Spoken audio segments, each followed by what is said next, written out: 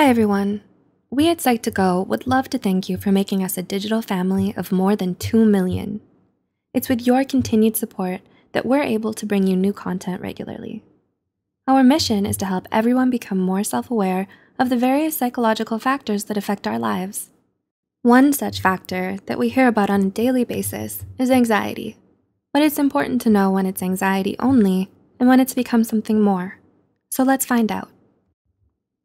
Anxiety, in general, is our normal reaction to stress. In fact, it can be a good thing. Anxiety motivates you to accomplish your assignments, to study harder for a test, and it can warn you when you're in a dangerous situation. It informs you to be extra vigilant about your environment, to fight or flee. Generalized anxiety disorder, or GAD, on the other hand, is a full-fledged anxiety disorder that involves intense and excessive anxiety as a key factor, along with other debilitating symptoms.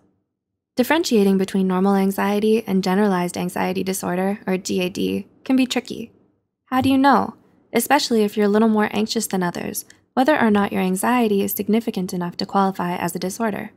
So let's begin with an introduction to the main concepts revolving around the two. 1. Normal anxiety is more of a friend than a foe. According to the Anxiety and Depression Association of America, anxiety is a normal and often healthy emotion, which is characterized by feelings of tension, worried thoughts, and physical changes like increased blood pressure. When we face potentially harmful or worrying triggers, feelings of anxiety are not only normal, but necessary for survival. Since the earliest days, the approach of predators and incoming danger set off alarms in the body and allowed evasive action. These alarms were in the form of a raised heartbeat, sweating, and increased sensitivity to surroundings.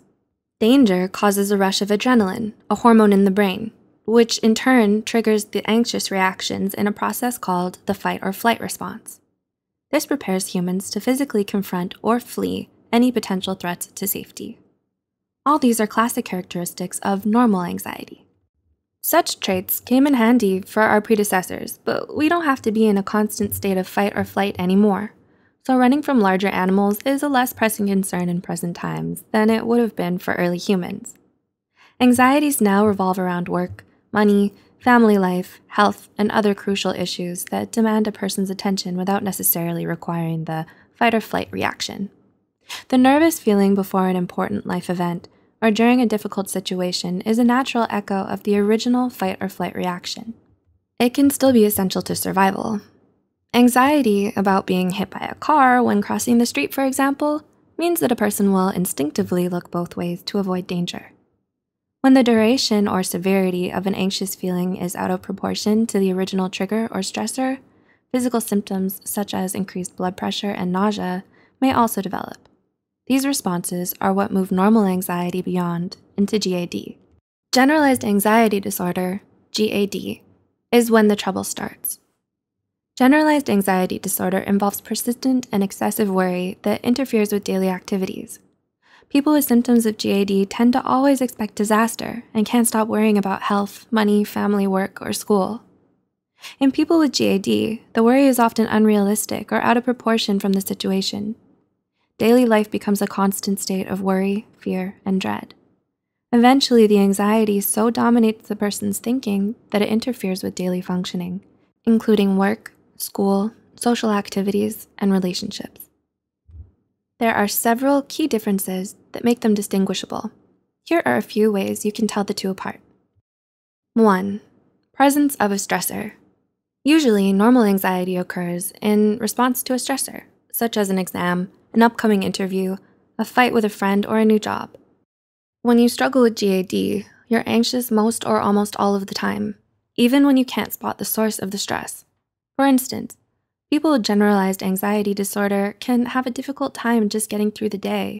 Even seemingly small responsibilities like paying the bills make them feel anxious. 2. Intensity and length. GAD produces intense and excessive emotional responses. Even if you're reacting to a stressor, your anxiety is disproportionate to that stressor.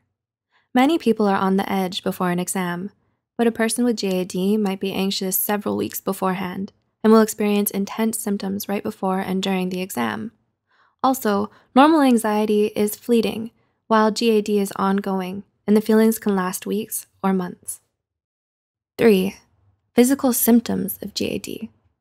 Excessive anxiety and worry aren't the only symptoms that accompany GAD.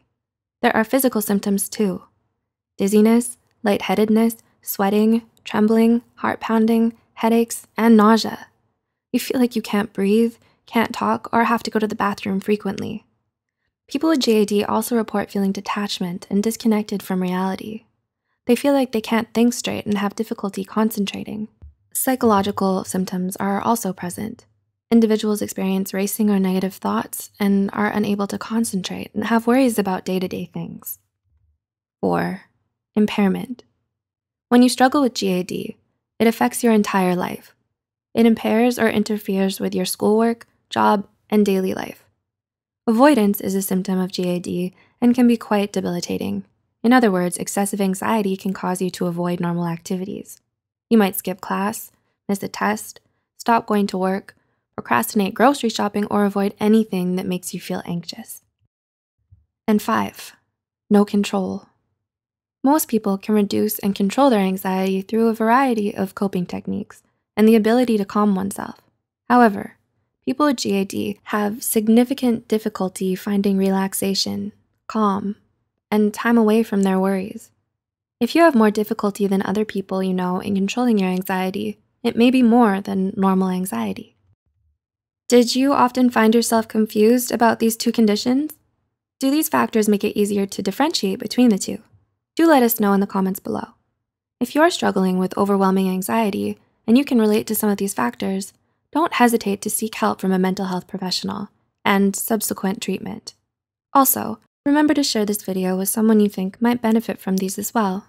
Don't forget to click the like button and subscribe for more content. As always, thanks for watching.